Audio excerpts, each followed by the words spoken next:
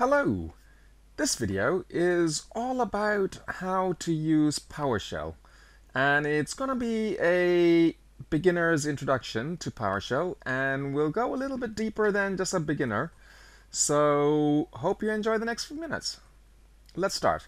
Okay, PowerShell is, shall we say, an updated version of the old command prompt from the DOS days where it was a black screen and you type commands in.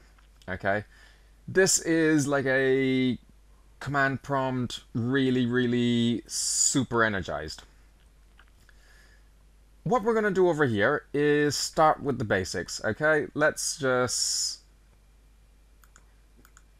close these things down a bit and we'll start with actually how to start PowerShell. 1. Go over here, type PowerShell. Now, you will see over here that there are two versions of PowerShell. One is the ISE, which is the one that has the nice graphical window. And then the normal PowerShell, which is a blue screen like the old command prompt, okay, window style. Then we also have the 86 version of both the command prompt style and also the graphical interface. And these you'd be using for 86 version commands only. So let's start by running them. Okay, let's start off with the desktop app. This one we want to run it as administrator. Just click on that and that should open up this window. Okay, I'll just clear the screen.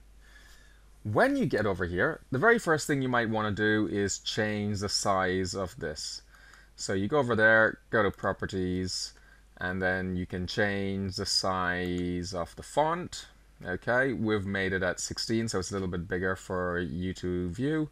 You can also change the font type, okay, which type you like. Okay, for example, Times, Career, etc. Layout. Now this over here, the height and the width you can change. You can change the screen buffer size, where is the window positioned. So depending on how your preferences are, you can also change the font colors, etc. Okay. Now, when we're over here, the very first thing to realize is that it's a super version of the command prompt. So let's start by the very basics, okay?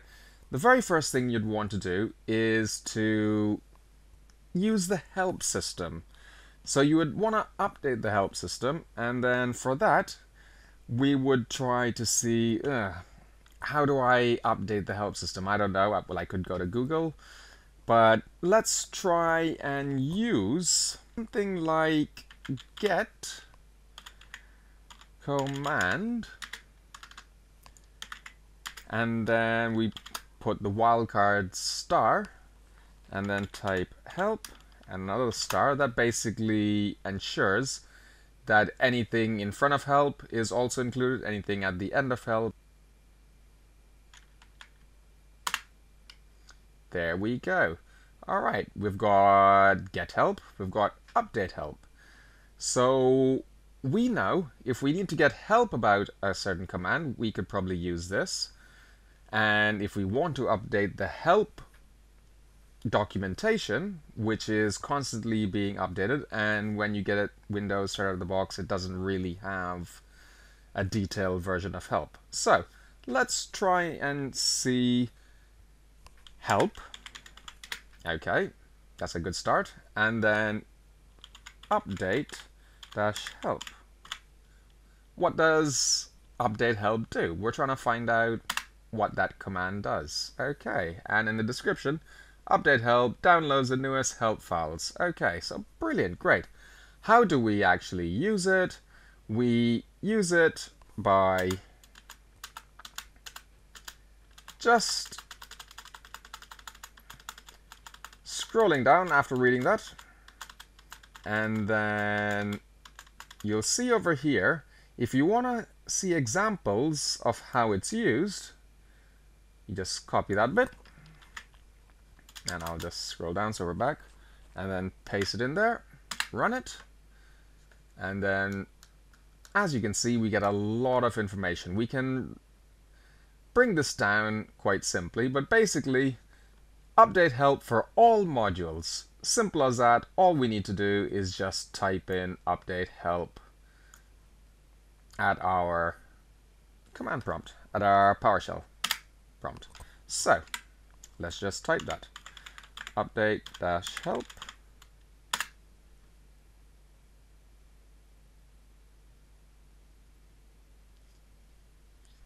Okay, now this is quite common. Okay, this is a out of the box kind of like clean Windows 10, and you will find that some modules may come up in red. Okay, basically what it's saying is there is no help file for that, and sometimes this can block the update for the entire version of help. So we saw that you can get an error message. Don't worry about it, okay? There's another version of update help that basically continues on if it finds errors. So we'll just go for that, enter that, which is update help dash error action silently continue. As you saw, it went through nice and straightforward, updated everything, and no errors. So we've updated our help. We've seen how to use the help a little bit. Now let's get a little bit deeper. Okay, let's go to the ISE version. Okay, so we type in PowerShell, and it's the ISE. We would run that one as administrator. Have this nice little graphical environment, which also has a list of all the commands that we can use. So that's helpful. Also, when you're typing in, for example, get, and then dash, it gives you a nice suggestion box over here. So that's really good as well. So get help, as we used before. Brilliant. It found that first, and it gives you the different types you can use for that. Click new,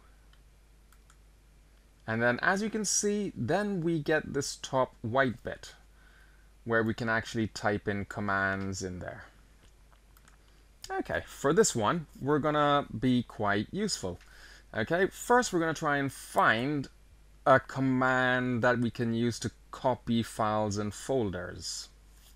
Okay, so let's use get help and then copy. Yeah, we're trying to use words that might make sense, verbs, nouns, that kind of thing. I've found copy item, and I want to find out how to use it.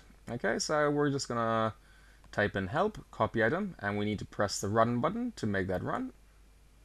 And as you can see, what this says over here, it's got all the information. So it copies an item from one location to another, and then it would need where you're sending it to, the destination. It would need the information like the file, folder, drive, etc. So we have set up on our C drive a simple folder called PS test. Okay, and inside that it has another directory, it has a file, and inside that another file. So we just want to copy this PS test to somewhere else. So I'm a little bit confused looking at this. I haven't quite got the idea of how to use the copy item. There's an even better way. Show command. Yep. And then copy item. Run it.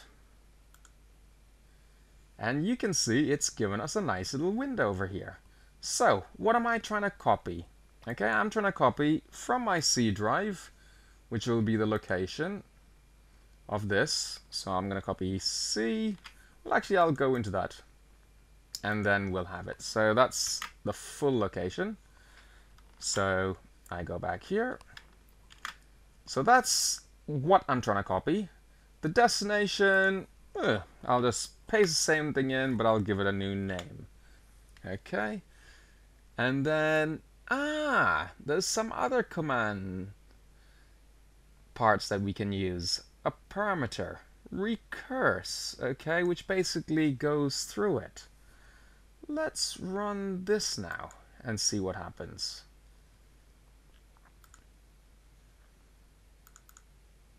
Ooh, we have that. We have the blank file. We have another text document. Everything has been copied. May want to modify the font sizes, etc. over here. In this one, it's tools and options.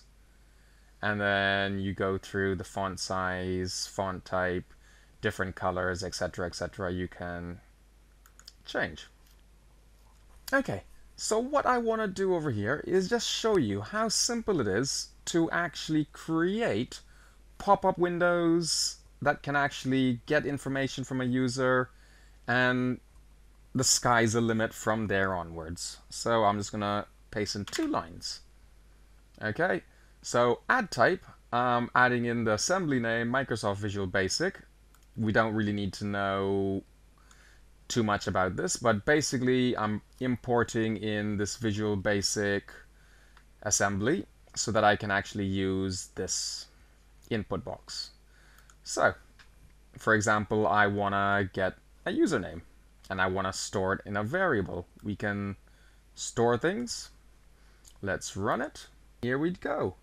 We have a little pop-up box. Now let's say my username is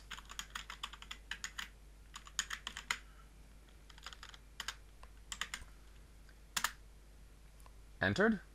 Now, if I want to, I can go over here and just by typing in $user, there we go, we've found it, and pressing enter, it actually tells me what the value of that is. Which brings us to another thing that we can do. How do we find out what version of PowerShell we're using? It's $PS version table. Press enter. And there it tells us exactly what PowerShell version we're using.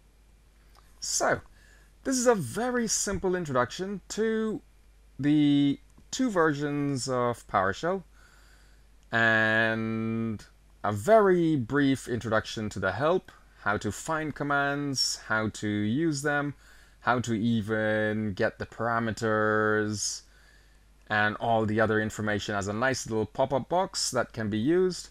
So hopefully this is a nice starting point. If this video helps, please click like and subscribe.